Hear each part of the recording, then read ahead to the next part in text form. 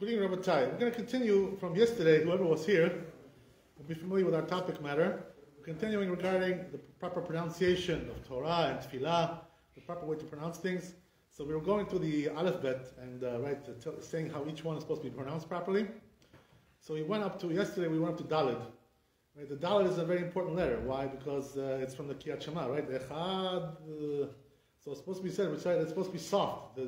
The Daled in the Echad is supposed to be soft, not hard.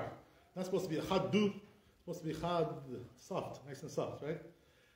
So that's the way it's supposed to be. Now we're going to go to Vav, right? Because Hey is very simple. Everybody knows what's Hey. There's no machloket about that, right? Hey is Hey. But the very important thing to know about Hey, it says in the Gemara, it warns us, right, not to switch Het in Hey. Don't make it sound the same way, because each one has its own sound. So the Hey is like an H sound, like we have the H in the alphabet of English. So that's the Hey sound, right? But Het is it's something else, it's deeper. So don't switch this with the other. If you do switch one with the other, you're not reading properly, right? That's what it says in the Gemara. So a person has to be careful about that. Baruch Hashem, I think we understand that pretty well. There are some people, by the way, who have a problem with this. You know who they are? The Russians have a problem with this, because they say like, Het, Hey, and Hey, Het. Sometimes they switch it. Did you ever notice that? The Russians have a problem with that? Their language, no hair, isn't it? Okay, that's the problem, right? Exactly. Yeah. Maybe they don't have it, so you know better than me. I don't know the Russian language very well at all. They don't have the Hey. Right. Yeah. So that's why they don't know how to pronounce these letters, properly sometimes. They can make a mistake. But a person, has to, if he wants to learn Hebrew properly, he has to, know exactly what the sound of each one is. By the way, there's a Sidur called Kisei Rachamim, which is put out by Rabbi Mazuz, who's the Rosh Yeshiva in Bnei Brak, the Sephardi Rosh Yeshiva over there. He's a big Chacham. So he put out this Sidur, and over there, in the beginning of the Sidur, he tells you how to pronounce each letter properly, the proper way to pronounce. With Masoret, tradition and everything, how to do everything the proper way. So it's a good idea to look at that Sidur, if a person has time. We have it here also. We don't have a lot of them here. We have a few of them, in the back sometimes, the old ones.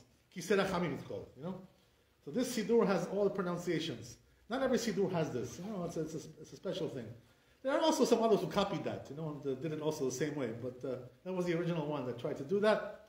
So anyway, good idea to look at that. But getting back to, as we said, right, that don't do the Hey like Het, and don't do the Het like Hey. Very important. Each one has its own sound. We're going to get to the sound of the Het, exactly what it is. We're going to get to that in a second. But first I want to talk about the Vav, right?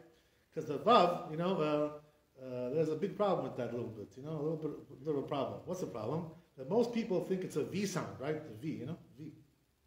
Right? But the truth is, the ones who really know, the tradition, the Masoret, they know that Vav is not a V. So then what is it? Vav is a W, right? It's a W sound, right? So it's a woo, woo sound. Woo.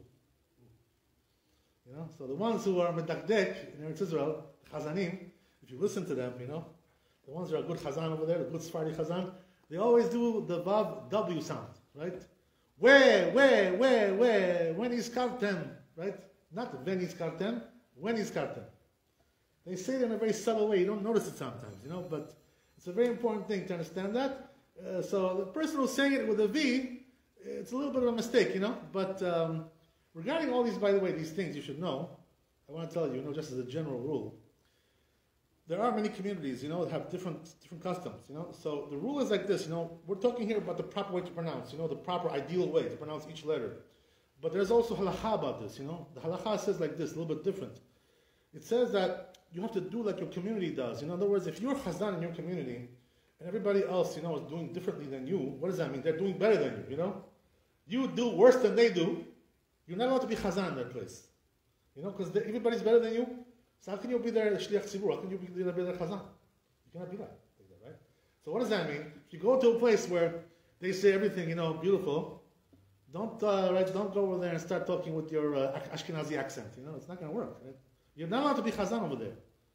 That's the halakha. It says in the Shulchan Aruch, right? If a person is not medakdek, at least on the level of the tzibur that he's in, not allowed to be Chazan over there. Not allowed to be Chazan, not allowed to be Baal Koreh, not allowed to do Birkat HaKohanim even. Can you imagine? Even if he's a Kohen, he's not allowed to do Birkat HaKohanim. Until he straightens out his language. Can you imagine? So it's considered to be halachically, problem. So what does that mean? As we said, right, very important to understand. You have to be at least on the level of your tzibur if you want to be chazan for them. You know, at least that much. If you don't do everything 100%, it's okay, you know, because the halacha doesn't require you to do more than the tzibur does, you know. But here we're talking about the ideal way to pronounce everything, right? If you want to get everything down, you know, like 100%, whatever, or 99%. We can't get everything 100% because there are some things that we ourselves don't know. We don't know exactly what it is. We have some sfekot, we have some doubts, we have machloket. We do the best we can, you know. And that's the idea. So a person, you know, should try to change that a little bit, if he can, you know. Make the vav into a W and not into a V. You know? If you can't, it's okay. Why? Because over here, nobody does W over here, right? Nobody does, you know. So, except maybe me. I try to do it, you know, sometimes. In fact, if I remember, I try to do the W, but since here people don't do it, so you can be chazan even if you don't do W. No problem. That's the halacha. Okay, very good. So let's go now to tet, right? I'm sorry, not tet. We have first, we have zayin, so mechila, zayin, right? So zayin, it's a Z sound, you know, very, very simple, right? No, there's no machloket about that. So we can put that in the bag, right? Put it in the pocket. We got no problems with that. It's a Z sound, you know, you're a Z, you're a Z, right? We know it's a Z. Okay, so what about het, right? So het is a little bit of a tricky one, right? What does that mean? All the ones who pronounce het properly, right? They do it a little bit differently than we do it over here. So what does that mean? They go into the throat, you know?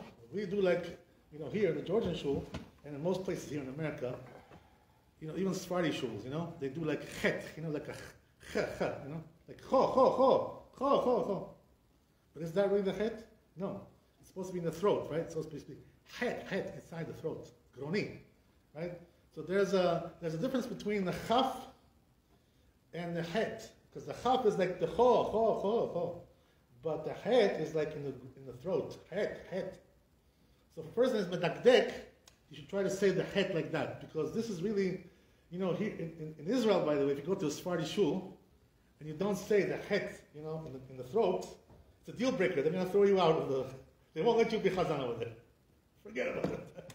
You don't have a chance over there. You know, you won't survive for 20 minutes. Right? They'll throw you out because over there everybody does it. You know, that's the way it is with everybody. Even, you know, the ones who are a little bit different, you know, like the Gruzinim and the Bukharim, you know, they also start doing it over there. When they went over there, they started doing it also because they heard everybody's doing this like that. You know, so het goes into the throat, you know, het. That's the way it's supposed to be. So if you make a differentiation between the het and the chaf, that's good, you know, that means you're making a dikduk. You're making a dikduk in the language, which is very good, you know, that's a tikkun, right? So that's what we said. So that's very important to know. Rashi, by the way, talks about this also. You know, even though Rashi was Ashkenazi, you know, he was from Tzarfat, he was from France. But he was the early Ashkenazim, you know, the ones that really knew what they were doing, you know, how to say everything. Rashi had a masoret, you know. So what does that mean? That he writes on the Chumash over there exactly how to say many of the letters, you know. If it's in the throat, it's in the garon. If it's in the mouth, where do you pronounce it? Rashi talks about that on the Chumash. Okay, very good. So then we got the het, right? The het. Now what about the tet, right? So here also, I want to tell you something interesting about the letter tet. So, you know, actually the Georgians here, they have a good one, you know. The Georgian tet is the good one. Yeah? You know what I'm talking about, right? There's a difference between the taf and the tet. It's not the same thing. So what does that mean? Tav is soft, you know, two, like a T sound. But the tet is like a tu. You know, like, you know, the Georgians have this also. You know, tu. It's a little bit of stronger, harder. Tu. Not two, tu. Not the same thing, right? So there is a little bit of a difference between the taf and the tet. It's not exactly the same thing. So a person also has to know that. It's a good idea to be medakdek with this. But I know that by us, you know, there were some people who were medakdek with this. That's the way it should be. So what about the yud? The yud is pretty simple, right? So everybody knows what that is, right? It's the e sound, right? So it's like the I, or, you know, whatever. So that we know. So what about the chaf, right? So there, if it has dagesh, it's tagush, it has a tzertili, the point inside, it's k sound. K, right? And if it's soft, no dagesh, right? Rafui, So it's ch, like cho, right, like that. So it's not exactly the same thing, right? There's a difference, obviously. Now, what I want to tell you is like this, right? Since we got to the chaf, what's the difference between the kaf and the kuf? Right? They have the same sound? Not exactly, right? Here also the Georgians, by the way, they do it good. You know? If you ever notice, right, the old Georgians, you know, the ones who are from the old school, you know, from the old country. Kuf is cool sound, heavy, you know, heavy, cool. But k is a soft, like an American, you know, like a kid, you know, kids, soft. But ko is more like inside the mouth. It's more deep. Ko. As we said yesterday, right, the language which teaches the best way to pronounce Hebrew is Arabic. If you look at the Arabic, it's the best way. Can you shut that off, by the way? Thank you. So, yeah, best to shut it off altogether, by the way, if you can. If you can shut off the phone altogether. Okay, whatever. Okay. So, yeah. So, anyway, yeah, take it outside. Thank you so much. Thank you. So, as we said, right, that the kuf is heavy, the kaf is light, like the American style, you know, like a C sound, like a K sound, like a kohen, you know, that's a kaf. But kul, right, that's already something else. Kodesh, it's deeper. So a person should try to also stress that as well. A person knows how to say all these things. If you look at the Arabic language, you see that there is a difference between this and that, right? They say differently, these two sounds. You can hear the difference like from night and day. Okay? So that's kaf. Now, what about lamed, right? Lamed we know, it's right, the L sound. Everybody knows that, right? Mem also we know. We know the nun, right? We know the samech. So, right, what's next? The ayin, right? So the ayin is, you know, the Sephardim have the ayin right, you know, and the Ashkenazim they have it wrong. That's basically what it is, right? They say ayin like aleph, you know, that's the problem. So there's no difference between the ayin and the aleph. So the Gemara warns about this, you know, that you cannot do that. It's asur to do that. It says in the Gemara that whoever says ayin like aleph, he cannot do Birkat HaKohanim. It's pasul. He cannot be chazan. He cannot be Baal Koreh. Nothing. That's what it says in the Halakha. You know, as we said, right? How do the Ashkenazim do it then? Because that's their masorah. So everybody does it like that. You know, so then their chazan also does it like that. It's okay. You know, but by us, that we do the real ayin, you know, deep, you know, inside the throat, ayin groni, we do it inside the throat. So therefore, there's no room over here to go up here, right? In any Sephardi shul, and to do ayin like aleph. This is a mistake. Whoever prays like this, we cannot be chazan. You know, we have to bring somebody else, right? Maybe we should bring somebody from Eretz Israel to teach us how to say everything properly, right? Somebody from over there. So I'll tell you a story about that, by the way. But anyway, right, getting back to what we said, so the ayin has to be in the throat, not like the aleph, right? Don't make the ayin into aleph, and don't make the aleph into ayin. Don't make this mistake, right? Each one has its own sound. Aleph is like an A sound. Ayin is deep in the throat. Make sure you get that right. It's very, very simple, right? Pei, so we know what that is, right? The P sound, right? It's a P. Right? And if it's rafui, no dagesh, then it's a fe sound, right? It's a f, like a telephone, you know, like a phone. That kind of sound, right? So we know that, right? So what about tzaddik? Right? So here also, this is a tricky one, right? Tzaddik. Why is that? Because a lot of people, unfortunately, you know, they learn from the Ashkenazim the wrong way to say tzaddik, you know, which is a tzu, like a tzu.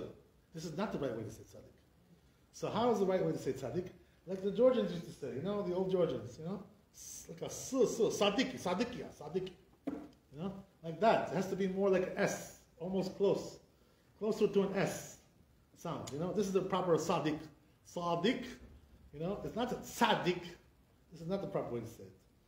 Most people say it like that, but it's not the proper way. What can you do, right? That's the way it is. So, but in a place where they're medactic about that, they say sadik, softer, more like an S. Right? As we already said, right, the kuf is deep inside the mouth, so it's like a ko sound, not the k sound, the light k, like the Americans do, more deep in the throat. Right? And what about the resh? So here, right, it's the truth is that they say in the books, the Siddur that we mentioned, right, Kisei Rachamim, the Reish is like more like a tough sound, like a rrrr, you know, tough R, you know, like not the soft R like the Americans have. It's more like rrrr, you know, deep, like more strong, rrrr, like that, you know. So if a person can be dakdek all that with that, it's also good. Then we know what's shin, right, and we know what's sin. So sin is like a samech sound. But the truth is, there's probably a little bit difference there between this and that, right? Sin is not samech, and samech is not sin. So there is a little bit of a difference, right? Probably the sin is a little bit more deeper, you know? Like maybe perhaps, you know, I'm not really sure, but maybe perhaps like the Spanish sound, you know? Like they do a shh, like a deep S, you know? It has to be a little bit deeper. That's probably the way it has to be done, you know? Because it's close to a shu. So the shu sound is shin, and the sin, which is on the left side, right? It's going to be like close to a samech, but not exactly. Okay, very good. So what about tav, right? Tav is also a very important letter to know. With this, we finished the whole aleph bet, right? Then we have to talk about the nikudot, also the vowels. But the tav, right? This is a major mistake with the Ashkenazim, right? What they do is they do saf, which is a total mistake, right? They do like a samech, the soft one, the rafui one, you know. This is not good, right? So what they do is if it's dagesh, they do taf, like our sound, the T sound. If it's a rafui, no dot inside, they do like a sa, like, right, you know, like. And this is wrong. This is totally right. Pesach. Instead of saying petach, they say pesach.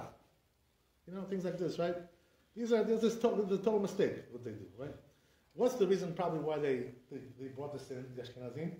Is because they wanted to differentiate between the taf and the thaf, you know? But the truth is, right, the Masoret says, the tradition, according to what we have, the tradition, the rafui taf, without the dot inside, you know how you say it? The th sound, like a thing.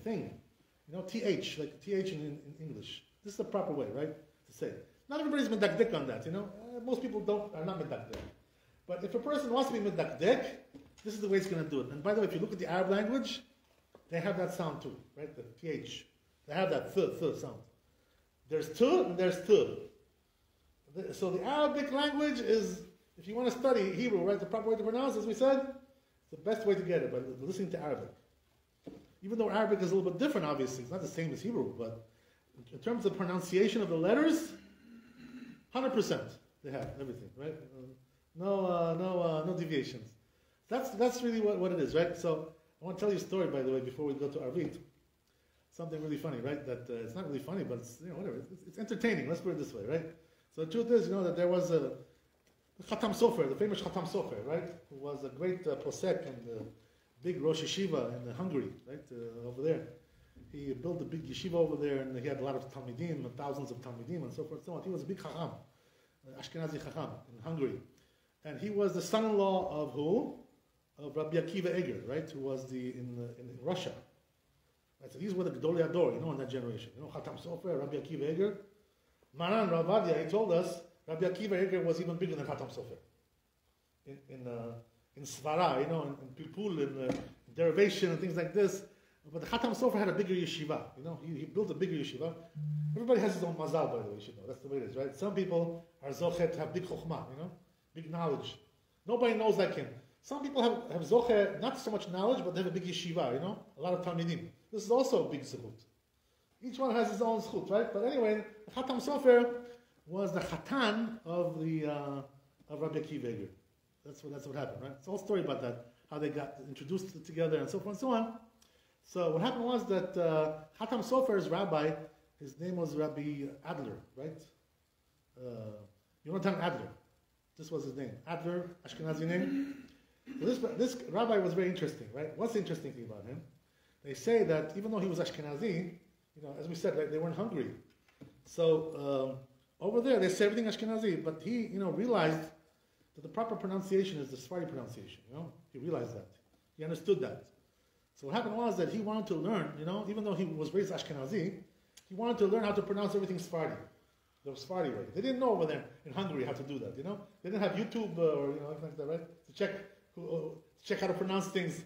They don't have nothing. So they had to bring somebody, you know, physically to the place, and so they brought this Chacham.